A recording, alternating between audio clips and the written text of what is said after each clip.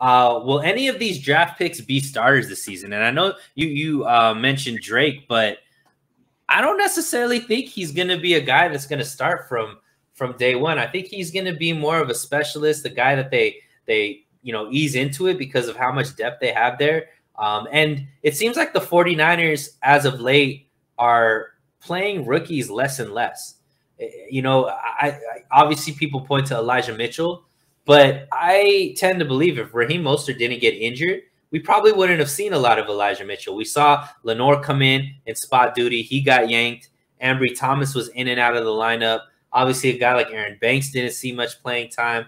Jalen Moore saw some playing time, but then was in and out of the lineup as well. So it doesn't seem like the 49ers really use a lot of rookies. So seeing as this team is what it is now, how many of these draft picks do you think will be starters this season? That's a very interesting question. And for me, like you brought up Drake Jackson. You're right. I think it's hard to dictate who's going to be a starter on the defensive line because to me, it's a twofold question. When you talk about starters, normally you're talking about who goes out in the first play of the game. However, the first play of the game is sub packages. It's never the pass rushing specialist packages. So guys like Arden Key were never starters last year. Guys like Drake Jackson were never starters last year. So when I talk about starters, I usually refer to snap counts. And so will Drake Jackson be one of the higher snap counts on the defensive line alongside Arik Armstead and Nick Bosa? And yeah, it's a good question because the 49ers have a ton of depth. I expect Drake Jackson to be like an Arden Key type of snap count role like he had last year. And so that accounts for about 30 to 40% of the defensive snaps. I think that that's where Drake Jackson will end up having. I do think that Kamoka Ture might start. Or to be honest, I don't know because it depends. Who's the best run defender on the team? Training camp will figure that out. Drake Jackson, though, has the potential to start or has the potential to have a higher snap count if he progresses quicker than expected as the season goes along because he has a ton of pass rush potential. It's just he hasn't necessarily that's an interesting comp, but he doesn't necessarily have the experience, right? In his freshman year, that was the year he most was utilized as an edge rusher, 5.5 sacks, but he was dropped back into coverage. He played a little more of a traditional linebacker role over the past couple of years, and he was just utilized poorly. So it's another adjustment to him. But Drake Jackson has already taken that first step of adjustment, bulking up. He's around 275, he said. And so at that weight, I think he does have the potential to be a full-time edge, which I want him to be for the 49ers. And so I think he does have some potential in terms of snap count, but starter, that's a little questionable because you just don't know who's going to start on a daily basis or on a regular basis for the 49ers due to packaging. But running back Tyrion Davis-Price, I think, has the highest chance of any rookie to start. And that's interesting to say because a lot of people deem him as the worst pick. And here's why. He said it himself. He's going to be a complement to Elijah Mitchell, that 1-2 punch. But Tyrion Davis-Price also provides something different. Elijah Mitchell, you'll probably use more of that outside zone scheme type of run, probably limit his carries a little more than last year where he was up to 25 carries in certain games, up in the 20s. And obviously that was cause for concern because he was getting injured. Tyrion Davis-Price, though, the reason that I think that he could start a couple of games is because he's got the explosiveness that you want at the beginning of the game. At the beginning of the game, what do you want to do? You want to run in between the tackles and have a physical presence, set the tone immediately, and Tyrion Davis-Price can do that at the running back position. I think that that's really important. And so I do think that he has the highest potential, although really, in my opinion, I don't know really about many of these guys. But the guys that I want to point out is the offensive lineman. I think that Nick Zakej, however you say his name, has the potential to compete at center to start in 2022. Additionally, I think Donovan West and Jason Post should be in that same battle as well to start for center. Should Alex Mack retire, I think that will be the most interesting rookie battle in a way because I think those three guys could compete with Daniel Brunskill to start at center. Right guard might be an open competition as well if the 49ers don't deem Jalen Moore as a good starter for that pick. But yeah, it is interesting, right? Because now it's kind of depth pieces for this for the picks that the 49ers made. But those are my guys. And obviously Samuel Womack could compete. I don't expect him to win the job, but that's another competition. But like the names that I named, those are mainly the guys. And sorry, can't forget one guy. My bad, Sunil, but I can't forget one guy, and that is Tariq Castro Fields. I'll point out. I'll just say one thing. Just throw it out there because I've been saying it a bit. I think he could potentially convert to safety. He's not the best tackler, but his lack of fluidity might be best addressed at safety, where he can utilize the size, length, and the traits that he has. And I think that that's important as a safety. He has to improve as a tackler. So let's see if they use him strictly as a coverage safety. But I think that that could be an interesting option as well. Yeah, and the 49ers are notorious for picking a player and then moving him out of their natural position that they played all through college. So. I mean, it's true, but that was a funny comment out there. Yeah. I personally don't think any of these guys ends up being a starter. I think you're right. Davis Price has the highest chance, but that's just, I think, going to be due to injuries.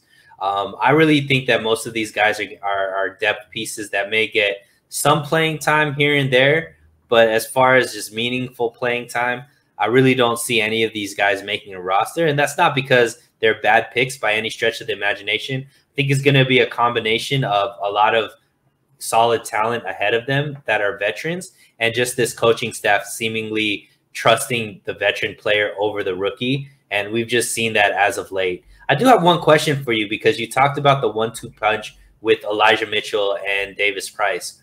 What does that say to you about Trey Sermon? And does he still have a role on this team, do you see, moving forward? So Trey Sermon it's an interesting test case, right? Because you normally wouldn't expect Shanahan to draft a running back this early in a class with so much depth at many positions, which means running back would get pushed. Like, I was looking in the 6th round, and I was still questioning the Tyrion Davis Price pick, because Tyler Goodson was there in the 6th round. There were guys. Jerome Ford was there in the 5th round, and I had Jerome Ford as a higher ranked running back than Tyrion Davis Price in my rankings. And so, like, there's value, and obviously because he's in a Shanahan scheme, I feel like Tyrion Davis Price has the best chance for success in a way. But I don't know really what Trey Sermon's role is right now, because you just got your pass protector on 3rd downs in Tyrion Davis Price. He's not a pass catching option. So if Trey Sermon can potentially develop that trait in the offseason, maybe that's where his role is, right? But now you have a nice 1-2 complement.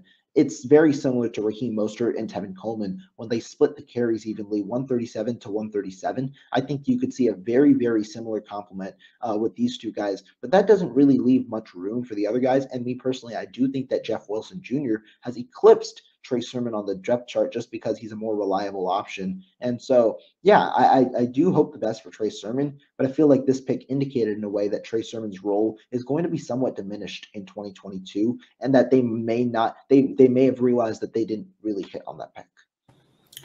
Yeah, that's tough, because, I mean, clearly Trey Sermon was a stud coming out of college, Ohio State. He carried that offense on many occasions, and to see him just not have the impact. I mean, we saw flashes of him last season. It just seems like, for whatever reason, Kyle Shanahan hasn't bought into him. And, you know, picking another guy in the 3rd round, I agree. I think that that might – I don't know if it officially is the nail in the coffin for Trey Sermon, because this team in 2019, when they had the most success rushing, they ended up 2nd behind the Ravens, and, you know, averaging around 140 yards per game. They had a 3-headed monster. It was Coleman, it was Mostert, and it was Breida. Right. So maybe, right. But sorry, I meant to allude to like that 3rd guy being Wilson. That's what I meant. But go ahead. Yeah, no, I agree. I think I got what you were saying, but I don't know if that necessarily, if Sermon can't be that 3rd role. The interesting thing though is, usually, like with the Coleman, Breida, Mostert, you know, there was Coleman that was kind of like the bruiser, and then you had the change of pace home run guys in Breida and Mostert. And it seems like I guess now there's 5 running backs on the roster, seem to kind of be the same type of running back. They all seem to be the bruiser, which is interesting. Right. You don't I mean, Elijah Mitchell is the most similar to the outside zone guy, but the other guys, like in terms of outside zone, I feel like he's the guy with the most speed in a way. But the other guys, yeah, I mean, those are guys where you don't necessarily see that home run speed. They're bruisers in a way. You're right.